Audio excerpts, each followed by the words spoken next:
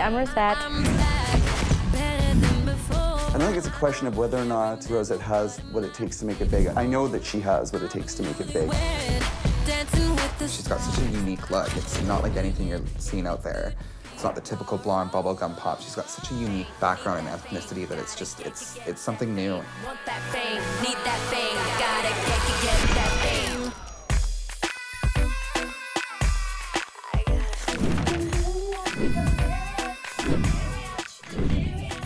I was first introduced into the music scene when I was about 15 years old.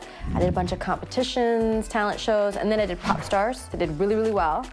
And then I did Crushed, and that went to #1. I am going across Canada and touring, doing little club dates and anything. I just love to sing, I love to get out there, I love to meet my fans. My fans are everything to me. They're awesome.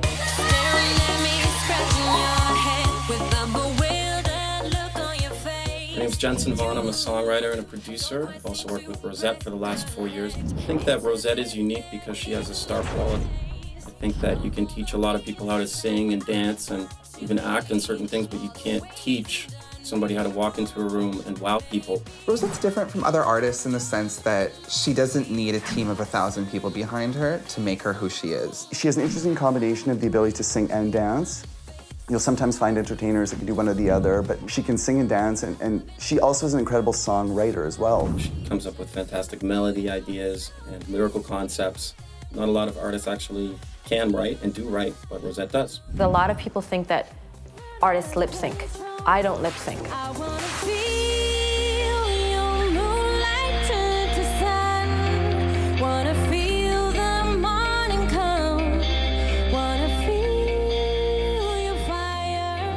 And I want people to know that there are artists there that actually sing their songs and are actual performers.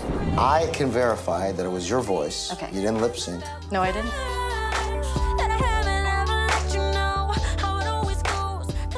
I think Crushed was successful because a lot of people could relate to it, like kids, teenagers, adults. It was a song about love, it was a song about heartbreak. So that's why I think a lot of people related to that song.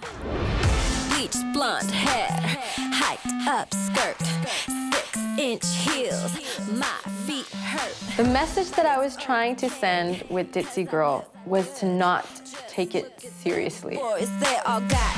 Would you do me a favor and come buy me a drink? It is just to make fun of the stereotypes. It's just a fun song, and it's making fun of ditzy girls. I want fame, super duper fame. I want everyone to know my name. All these reality shows were coming out, and anyone would do anything to be famous, so that's kind of why I wrote Fame. It was just to show nowadays anyone can be famous. It doesn't matter if you have talent or no talent, you can just do it. Like in any career, you get so many doors closed in your face, but then you get so many beautiful windows opening, and she's just such an inspirational person. She's a hard worker. I wanna feel your moonlight turn to sun.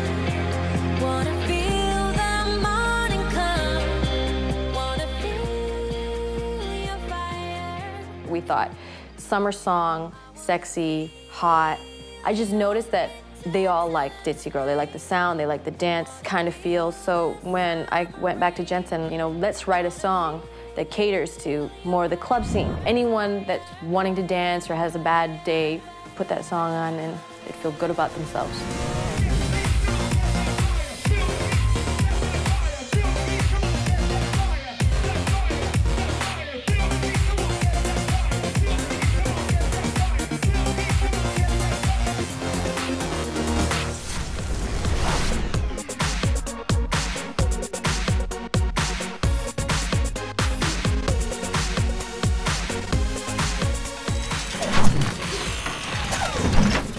Primeworks Multimedia.